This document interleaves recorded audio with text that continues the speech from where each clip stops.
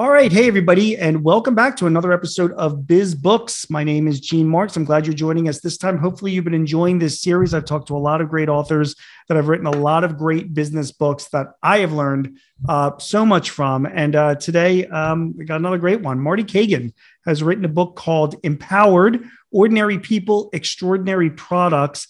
Marty, first of all, I should have asked you this before we started recording. I did pronounce your last name right. It's Cagan, right?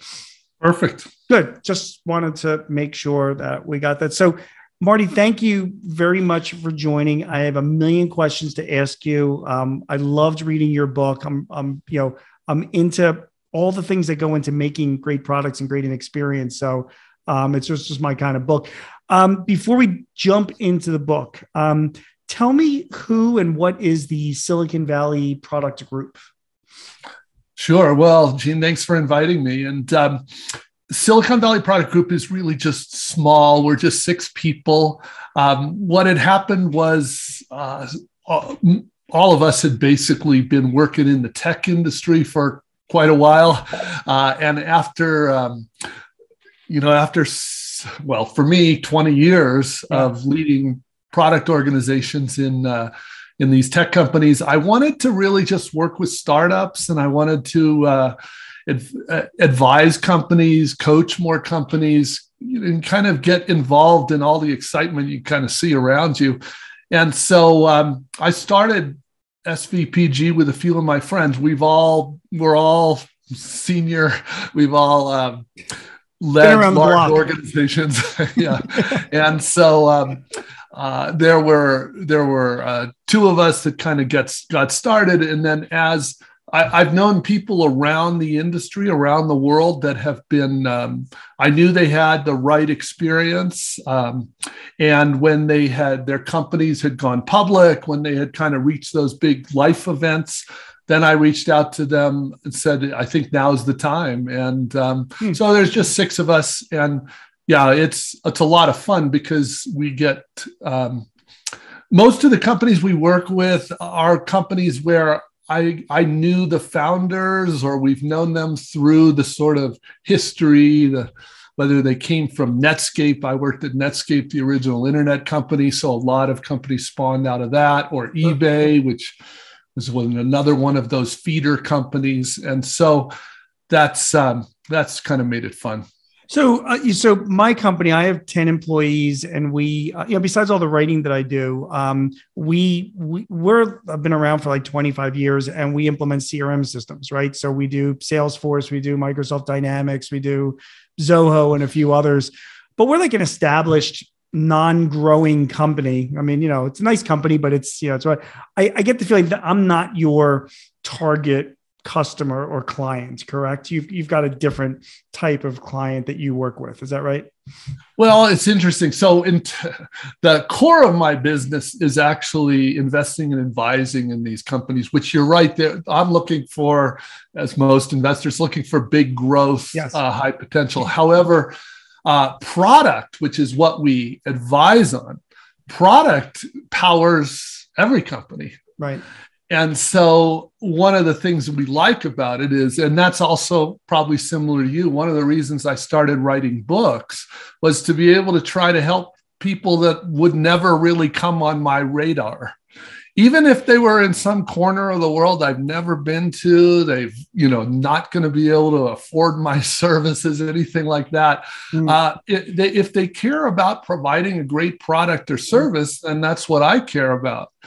And so the book was meant to reach way more than we could possibly reach, on a personal one-on-one kind of basis. Yeah, that makes complete sense. And in my company, like, we resell products, but our actual product is a service. We implement. Yes. People hire us, so that would be the kind of stuff that would be helpful to get it. That's why I found your book as good as is. Okay, so let's dig into it a little bit, Marty. I mean, there's, as you explain in many parts of your books, there is a lot of things that go into the product itself. I mean, it's people, it's coaching, it's staffing, it's having a vision, it's topology, it's strategy, it's objectives, a bunch of different things. You talked about coaching. So let's start with that. Okay. You asked the question, I'm going to ask you the question, back to you about having a coaching mindset. And this is all about creating and developing great products, right? So what is a coaching mindset? Why is that so important for developing products? Good. Well, maybe it's important to preface this because I think, my world has been focused very much on technology-powered products. Okay. And so I always give people that disclaimer because I just hit 40 years. So I've been doing it a long time, but in truth, in the 40 years, I've never actually worked on a non-technology powered product other than if you want to say a book, okay, which is not. And so I've been told that most of these techniques apply to non-tech products, but without having that first-hand experience, I'm always a little nervous about saying that. But in tech-powered products, there's a lot of very specialized skills that go into it. There's obviously specialized engineering skills. There's specialized design skills. There's specialized product management skills, data skills, research skills. And the thing is, with those kinds of skills, it's almost never taught in university. Almost always, these are things you have to learn from someone else. And so what I mean by coaching mindset, and you're looking at somebody who benefited from this, otherwise I would never have got a start here, was when you are learning these skills yourself and you build those skills. Let's say when I started in engineering and I learned engineering skills. And luckily I had I studied computer science in university, but still you don't really learn this stuff until somebody spends the time to help you through it. But once you get promoted and now you are a leader, what coaching mindset means is that I have to stop thinking of the product as my product. And instead, I have to start thinking that the people are my product. Right. And that's really the difference. And I do spend a lot of my time coaching new leaders, new managers to realize the difference and how they have to focus on building those people. Got it. So you give some examples in that section about, certain people that inspired you because they did have that coaching mindset. One of them was a guy named Rob Chestnut. He was the chief ethics officer at Airbnb. What did he teach? Well, Rob is a great example. A super interesting guy too. So I first met him at early eBay. Mm-hmm. He was their first sort of legal person. He had come from, I'm trying to remember, I think it was the FBI, but it was one law enforcement agency. Okay. He was a lawyer and he was sort of the only lawyer there. And I was the head of product, and there were a lot of things that he had to explain, tax rules, laws about fraud and money laundering, all these kinds of things I had to learn, how would I have learned those things before? Right. Really? And so he, as one of those leaders, he's one of those people who spent time to help me learn what I needed to know in order to do my job. Got it. You also mentioned a guy named Bill Campbell in that paragraph. Tell us a little bit about him. Yeah, Bill's. In fact, I ended up dedicating the book to him. Mm-hmm. It's funny because I've always admired the person, but as I wrote the book, I realized how much of the book was really credited to him, should be credited to him. So I had met him several times, but I had never been coached by him. But he was literally known as the coach of Silicon Valley. Unfortunately, he passed away a few years ago. But he literally was the guy that coached Steve Jobs at Apple for many, many years. And of course, he was on their board for many years. He coached Larry and Sergey at Google, and then many of the next level leaders. He coached Jeff Bezos at Amazon. And I was lucky because 3 of the people that coached me were coached directly by him in my career. So I didn't even, so many of the things he said were passed down, sort of trickled through the ecosystem in these companies. And it's pretty, if you've ever been, like Amazon, Apple, Google are 3 very different companies, but they're all great at product. Right. And I think you can trace a direct line to this guy, Bill Campbell. And in fact, after I started, I finished at eBay and I wanted to start SVPG and I wanted to start writing. I started blogging. And anyway, one of the first things I wrote was I wanted to write lessons from Bill Campbell, things I learned from him. And I wrote it up and I sent it to him. And it was so adoring, it was totally, fanboy stuff. Right. And I shared it with him and he said, "Oh, I appreciate it, but please don't publish this because I don't want the attention on me. I want the attention on all the people I coach." And he when he died, except for people in Silicon Valley, most people didn't even know who he was. Most press didn't even know who he was, which is remarkable given the impact he had. In fact, after he passed away, a few of the leaders at Google that were so grateful to him wrote a book called $1 Trillion Coach, which was showing this one guy created more than $1 trillion of value. And of course, today, if you add that up, it's more like 10 trillion in value. But still, the guy had an amazing impact. And he was he was the CEO of Intuit. He was a genuine leader. I tell you, from listening to you, my takeaway, though, in particular when you're talking about coaching, is that, we always talk about, where you talk about having a great product, is based on the people. And so to be a leader, you need to coach your people because in the end, it does come down to them. But the leaders themselves need coaching, right? So if you're a CEO or business owner, the coaching doesn't stop with you. You need, and I guess you need to find your Bill Campbell, wherever that person is. Where do you find a guy like that? I mean, how do you even, clearly he sounds like a one of a kind, but I'm just kind of curious, where do you find a good coach to help you? He was a one of a kind. However, he did make a big impact. I know so many people that spread his teachings. I know people who play that role in New York and San Francisco. And of course, my world is more the tech hubs, but I bet there are people like that in all walks of business.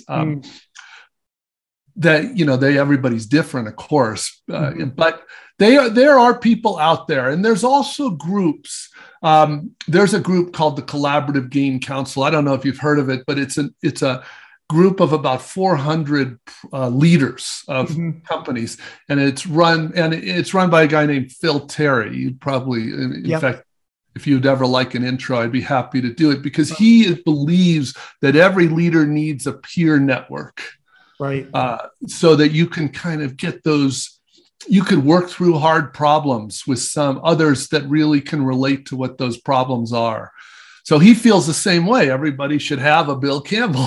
Yeah. But if you can't have a Bill Campbell, you should have a set of people that you can rely on. Okay. All right. I had more questions on employees, but I want to have respect for your time. So let's talk about products. Okay.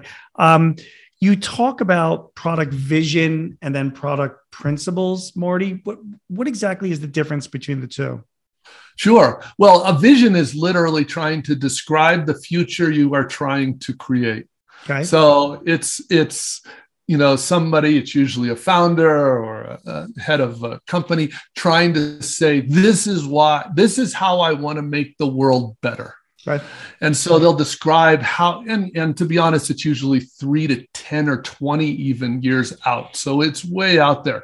How are we going to allow, imagine the founders of Airbnb describing this future where you don't have to stay at some local hotel. You can go and tap into all these spare rooms. And it's just going to be an amazing future, even though nothing existed before like that. Right. It's almost like, not to interrupt you, it's almost like you're saying, 5 to 10 years from now, when all the smoke clears, this is what we expect our product to have accomplished or what it will be doing. That's exactly right. And I like the metaphor because there's a lot of smoke up until then. So that's right. Okay. Now, product principles slice it a little differently. Product principles are trying to get at what you believe is important. So this is more a reflection of your values. So, for example, early eBay, the vision came from Pierre Omidyar. He was the co-founder, and I loved his vision. It was this vision, and you have to realize the internet enabled this vision. There was never anything like eBay before the internet, because his vision was Anybody in the world should be able to buy anything from anyone, anytime, any place. And I thought that was such an interesting vision, like the world's most giant bazaar. And that's a vision, and you can imagine, and you can see it today. Etsy is probably a better version of his original vision, but still. Then he also had a set of principles. So, for example, the revenue on eBay, they make their money by the people who sell things. Right. You pay a little fee to list it, and you pay a little fee after you sold it. But he realized that sometimes the needs of the people buying on eBay are going to be in conflict with the needs of the people selling on eBay. And so he said, what are we going to do in that case? And he realized we need a product principle here that explains that even though the revenue comes from sellers, we have to optimize the experience for the buyers, because the buyers are the biggest reason sellers even come. Got it. Now you talk about it, when you're comparing principles with vision, you talk about something called the North Star. Can you explain what you mean by that? Yeah. Product vision is, in one sense, it's obvious why it's important. You're describing how you're going to make your customers' lives better. But here's, it plays many different roles in the product vision. And one of them is when you're a small startup business, it's everybody in the company knows what the vision is. It's not that hard, because everybody knows everything as a little startup. I love that. But you know what? As you grow, as you get into growth stages and you start growing, and let's say you've got 10, 20 teams all working on different parts of this vision. Yeah. You need every single team to know how their work contributes to the larger whole, and how their work is still meaningful. And that's why we refer to the product vision. The bigger you get, the more important that vision is, because the vision serves as that North Star, so that every team, even if they're located in different parts of the world, which increasingly they all know how it all fits together. And they know that they're not just a little cog in a giant wheel. They know that this is meaningful. And that's why it serves as this North Star. And a lot of companies refer to their vision as their North Star. Love it. I love it. All right, Marty. So listen, you've got product vision, you've got product principles that we're doing. We're putting up an environment in our company where we have the kind of coaching that both employees need from its leaders and the leaders themselves needs. You mentioned, as a company grows in size and you have more people, you have more teams, the topology of teams becomes more important. And you write about something called platform teams versus experience teams. Can you explain what you mean by that? Yeah. Now, admittedly, this is the most technical of the concepts in the book. So bring it on. This is one of the more hardcore concepts. And this is kind of a non-issue when you're a small startup. A lot of things are non-issues when you're startups, although, of course, paying the bills is often an issue when you're a startup. So that's certainly an issue. But as you grow, this question of how do you slice the pie, how do you divvy up the work becomes increasingly difficult and also increasingly important. And as companies get larger, they start to realize that, and this is a pattern, so it's not always true, but it's pretty common. Right. But I mentioned Airbnb before. Right. These are at Airbnb, if you've used it, there's hosts, people that have a room to rent, and they have guests, people like us that rent a room. So there are teams that focus on experiences for hosts, and teams that focus on experiences for guests. And that's kind of logical. Those are called experience teams because you focus on those different experiences. Right. But there's a large number of teams that are there to enable all the experience teams. And those are called platform teams, basically the teams that all this stuff builds on. And when you're smaller, it might be like a small set of people, small number of teams. But as you get larger, it's often half the teams because these platforms are very, very high leverage. And a lot of the heavy lifting in a product happens in these platform teams, handling billing, handling reporting, handling authentication to make sure you are who you say you are. Yeah. So those would be examples of platform teams. And in big, I just want to say that the reason why that makes sense to me is, I mean, listen, I flick a light switch on. So my experience there is having the lights go on immediately to brighten up a room. That's my experience. And I'm assuming there's a team to make sure that process is as easy as possible. But behind the scenes, right? I mean, all that has to go in to making sure that the power is, you're telling me before we started that your power went out. You think about like all the stuff that went into getting the power to your house. So I could just flick that. That's the platform, I guess. All the things are going on. Right. Exactly. Right. And you've got so you've got two different sets of team. I mean, the biggest issue that you have with those, I got to imagine, is, it's a different right brain, left brain kind of thing. I mean, it seems like the platform team people are they're the geeks and the engineers like and the developers. The experienced team might be more of the user interface people, right? You know what I mean? The people are more have that side of their brain. And I guess getting them to work together and all towards a vision of that kind of product, can't be an easy thing to do. Yeah. And, that's the way you characterize it is largely fair. They are more technical in the platform, and they're, because in a way their customers are really the engineers on the other teams.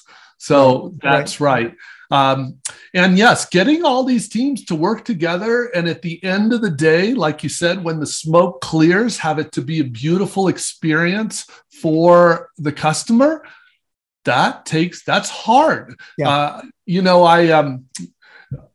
A lot of people are probably doing this holiday season, but I bought a new pair of the latest Apple AirBuds. Yeah. And all you literally do, you unpackage it, and all of a sudden, all the other devices you have recognize it, and all of a sudden, it's like this beautifully seamless experience. Yep. That does not happen easily. I can tell you that firsthand. It does not happen easily. Apple has a huge machine to make that experience amazing. And a lot of people don't understand that. In fact, I wrote this whole book about empowering teams, but leadership plays a critical role in making that happen. And otherwise, that would never occur that way. They'd be like most companies where we'd have to be reading manuals and we'd have to be turning stuff on and calling support and all that. But no, if the leaders are involved enough and you have that North Star about how this is supposed to work together, you really can do some amazing things. You mentioned a couple times in the book, we're talking about teams here, about remote workers. I mean, we're in a work from home environment, and with COVID, and that's not going to change. That's going to be part of our workplace forever, to a certain degree. And in that same chapter of your team topology, you do talk about the importance of proximity of a team. So can you explain what you mean by that, by proximity, and why you think it is so important for teams? Yeah. I mean, and it's another really nuanced topic because of the main reason is because we're talking people here, and people are pretty complex. The thing that's important to realize in terms of technology-powered products, whether it's iPad, AirBuds, or a Peloton, or really, Zelle as a payment service, any of these. So the reason that you have to understand is there's really two parts to creating products like that. Okay. The first thing you have to do is discover a solution that works. Okay. What we mean by that is it's valuable, people will buy it, it's usable, it's feasible, we can build it, and it's viable. It can also work for our business, which means we can market it, we can sell it, we can support it, means that it's legal, it respects privacy, compliance, and also we can monetize it and we can pay for it. That's a lot. That's viable. Yeah. So that's what we mean by discovery. And then once we've figured out that solution, that product we need to build, we also need to build it. That means engineer it, it means test it, and it means deploy it into our customers. So those are the two kinds of things every product team has to worry about. It turns out that proximity is a lot less of an issue for delivery things than it is for discovery things. Okay. So the first thing to keep in mind is most of the discussions we have about proximity pay more attention to the discovery things. So, and proximity really just means how close are you? It might be how close are you to your colleagues on your team. It might be how close are you to your boss. It might be, and very often is, how close are you to your customers? How close are you to other parts of the organization that you depend on? So this is a factor we consider a lot.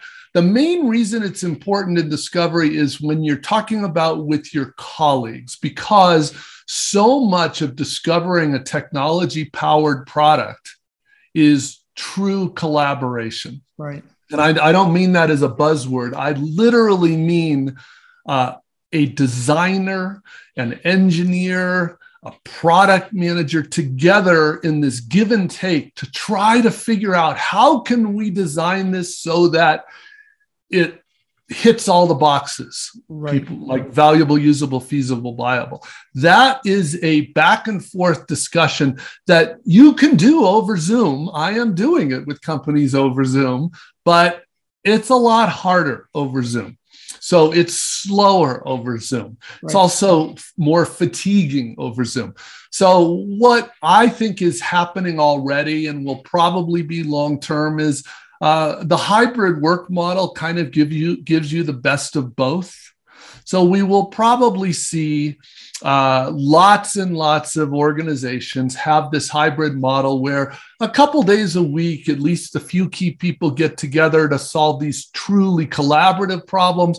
But most of the time, people can be working from anywhere, which I should say is a big advantage for us because now we can tap into the talent around the world. Right. Right. You know, Marty, you did not address this in your book, mainly because it was not a thing to address at the time, but I'm going to bet you will be in the future. So I'm curious to get your thoughts on, on Meta, Facebook's rebranded name, and of course the whole metaverse, which billions and billions are being invested in. We're talking about teams. We're talking about building teams, coaching each other. You're bringing your platform teams, your experienced teams together. And right now, you just said, which is true, we're doing it over Zoom. Maybe we'll do it in hybrid. Have you given thoughts about what the next generation of technology will do to help with teams? Do you think that Zuckerberg's and some of the other leaders who are behind the Meta, the whole metaverse, do you think that will have big impact on teams and relationships? And what are your thoughts on that? Well, they're complicated, mostly because I need to untangle Facebook from the concept of a metaverse. Right. No secret, Facebook is an evil company, and I do not expect good things to come to the world from them. Okay. So put that aside, though, and talk about the concepts in metaverse. Is there real potential with those? In many cases, I think yes. And these kinds of scenarios, use cases, how we use technology to complement the sort of the physical world experience in the virtual world. There's all kinds of great work that I think will come out, especially if you look in the gaming world and how much progress they've been making. So I do think there's real potential there. I haven't seen anything that talks to the kind of collaboration I'm talking about in terms of how teams can work really right now, but I still think there's lots of other scenarios where that will be beneficial. Okay. Staying on teams, because you have a couple of chapters on this. You talked about platform teams and you talked about experienced teams. Platform teams experienced teams being what the users ultimately are getting, the customers, and how they're experiencing your product. And the platform teams is all the stuff that's going on behind the scenes to make it happen. You use the example of getting earbuds. My example, by the way, was we got like a new Alexa in our home. Same thing. Like we plugged it in, thing was up and running, recognized our network, recognized my account, the whole creepy, but easy. And so the experience was fantastic, and the amount of work that had to go on behind the scenes to make that happen. That's the platform team at Amazon that made that happen. You also talk about feature teams and product teams. So what are those? Well, that's really at the heart, in fact, of the new book, because now we're really talking about the two fundamental styles of leadership out there. Okay. And the two styles, they're traditionally called command and control. Okay. Command and control is been around since the Industrial Revolution, basically. So this is the boss that basically says, this is what I want, and they just pass instructions down to the teams. Now, in the tech world, that usually comes all the way down to the teams in the form of a bunch of features that are requested. They're usually put into this thing called a roadmap that just says, this is what I want, this is when I want it. That's the command and control model. That's been around forever. Mm-hmm. It's still used in the majority of companies, but it's not the model in the best companies. In the best companies, they have a very different approach. In fact, at Netflix, another great product company, Netflix likes to say, we want to lead with context, not control. And what that means is the premise at Netflix, and this is the same at Amazon, it's the same at Google, it's the same at Apple. They believe, and this is what Bill Campbell taught, that is not how you get innovative products. You would not have that Alexa device in that model. Mm-hmm. Apple would not have that product we talked about in that model. They believe the where innovation comes from is by pushing decisions down to the team. And the reason to do that is because the teams are working with the enabling technology every single day. In fact, it was an engineer at Amazon that realized that Alexa was now possible. And that engineer showed it to the organization, said, we could do this. And of course, they were smart enough to realize that would be a game changer. And they sort of built the whole division around it. And so pushing decisions down to the team, the engineers know what's possible, and those teams are talking to customers every week. So the premise is they're the best position to make these decisions. So instead of leading with control, this is what I want you to build, you instead lead with problems to solve. Here's the problem we want to solve for our customers. You own it. That's empowered teams. Now, in the language of the book, we talk about feature teams as being, that's what happens in a command and control organization. They're just there to build features. They are literally mercenaries to build those features. And in an empowered team, in an empowering organization where they're pushing decisions down, you need empowered product teams that are skilled to solve those problems.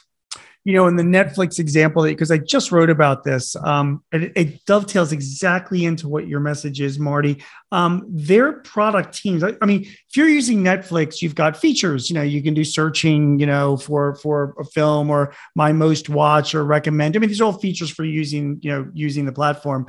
It was the product teams, the ones that were really down in the weeds. They're the ones that came up with this. It's called their Open Connect distribution system. Because I wrote about how Netflix rarely goes down. You know, when you want to stream something on Netflix, it's pretty rare that you hear there's like a streaming issue.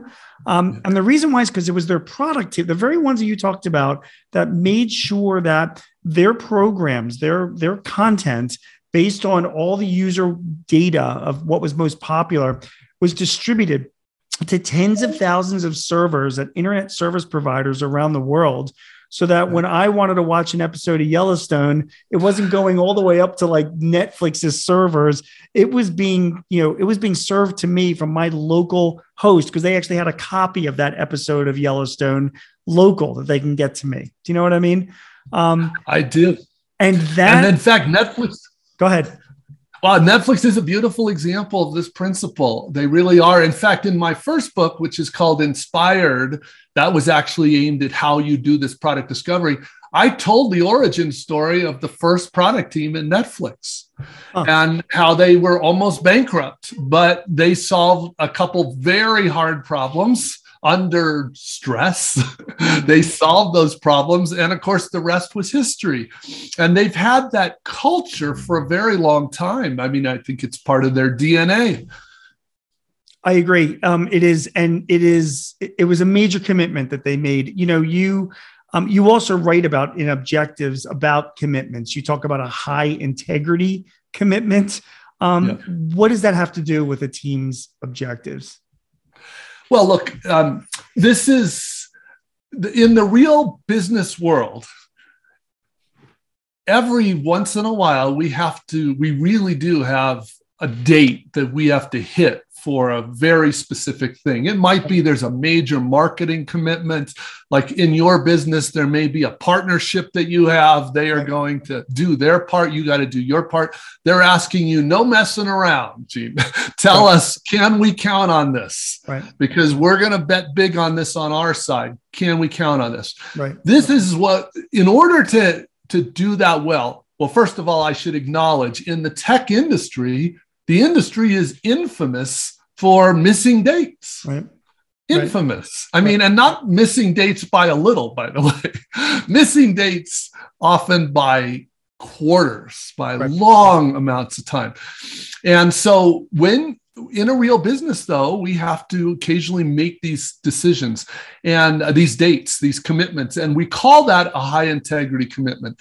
And basically what this really means is that before the team actually says, we can do this by January 1st, and it's going to be this, and you can take it to the bank. Before they say that, they do enough of the product discovery work I described earlier that they can say with high confidence that they know what they need to do. The biggest problem in tech-powered products is that we don't know what we don't know. There are all these lurking issues that have yet to be discovered. And it is very hard to predict what those issues are in advance. So we do product discovery work, which basically means prototyping in order to know what we don't know. Right. And then when we've uncovered those things, we can with integrity say, all right, we've spent a weekend looking into this. We know we can finish this in 6 weeks. And so we'll give you this date and we'll mean it.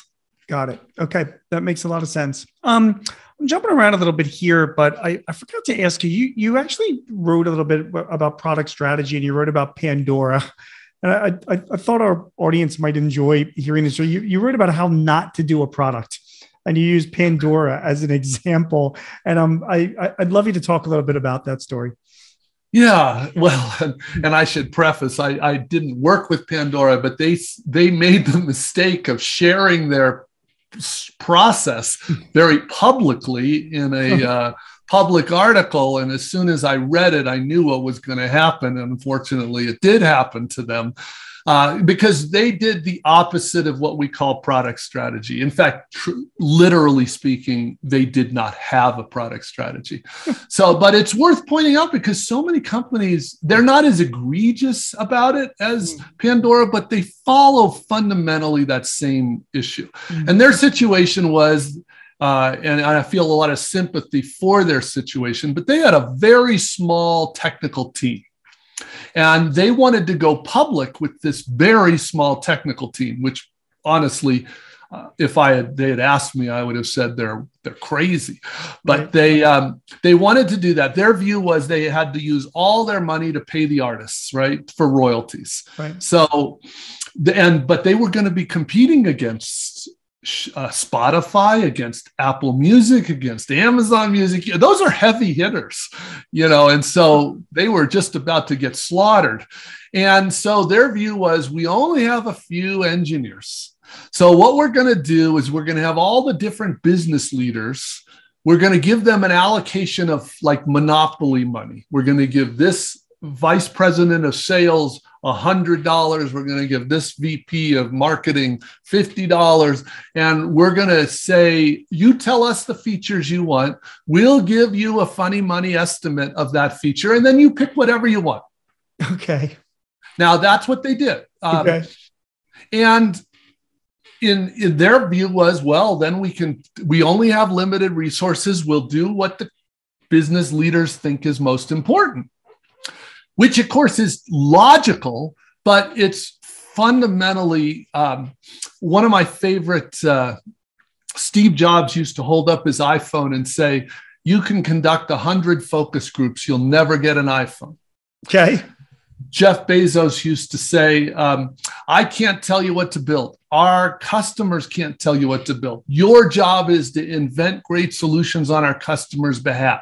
The point is, this is the command and control model.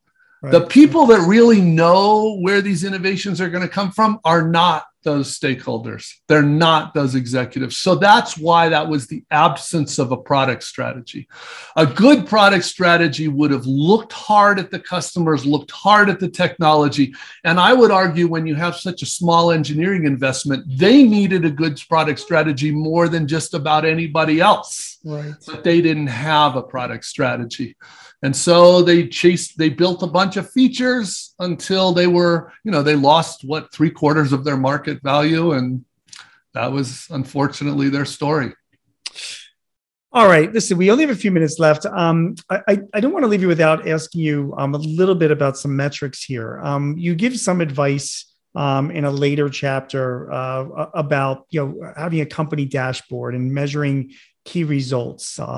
You tell a story of Judy Gibbons as well, who was with HP and was with Apple and with Microsoft. I'm curious if you can, share with us some of your thoughts on key results and dashboards and how you're, what metrics you're using to try and track up your product development and a product strategy. Well, sure. Let me try to tie those together too. Yeah.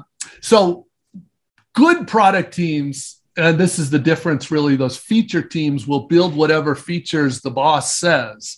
But if those features don't solve your customer's problem, don't help your business, you can't really blame those engineers for doing that. Mm-hmm. Because it was the bosses that made those choices, like in the case of the Pandora. So what we want to do in a good organization is define outcomes. We want to say, look, if we solve this problem for our customers, how will this improve their lives? How will it improve our business? Those are outcomes. And what we want to hold teams accountable to is achieving those outcomes, however they do it. This feature might work. If it doesn't, try another feature, try a redesign, try making it faster, whatever you have to do. And that's what we mean by outcome driven. Judy is a longtime board member now of several great companies. And she understands this. She understands that it's all about achieving outcomes. She understands that you won't achieve your business outcomes if you don't please your customers. It's amazing how obvious that is, but how many companies don't seem to understand that. They really don't care about their customers' experience. Apple really does. Amazon really does. I can tell you that firsthand. They genuinely care about the customer's experience. And they know that if they make a great experience, look at what people pay for Apple products. They pay almost anything because it really provides that value. And that's the idea of the outcomes. And that's what we're looking at. Every company has these measures. At the minimum, you can go to the board, and the board cares about, how much did they grow? What's their profitability? How about how many of their customers repeat every year? These are the kinds of things they care about. Sure. They hope the company is doing the things to continue to improve those analytics. And normally the way we do that is provide more and more value to our customers. Everyone, the book is called Empowered: Ordinary People, Extraordinary Products. I've been talking with Marty Cagan. Marty, first of all, as obviously we can, throughout this conversation, the book cover has been shown, and there's a URL to the book. You can get it on Amazon and in bookstores around the country. Your company, Silicon Valley Product Group, it's svpg.com. Is there any other good way to reach you that we'd like to share? I'm on Twitter and on LinkedIn, and people are free certainly to connect or follow there. Cool. And Yes. I will do that, actually, and connect you there. Hey, thank you very much. The book was great. I highly recommend it for anyone that is really looking to develop a great product strategy and to really understand the importance of the teams and the people and the process that goes behind really creating some of the world's greatest products. So, Marty, thanks so much for joining me. It was a great conversation. I wish you best of success with the book. Well, thank you very much for inviting me. I hope it was useful. Yeah, it was a lot of fun.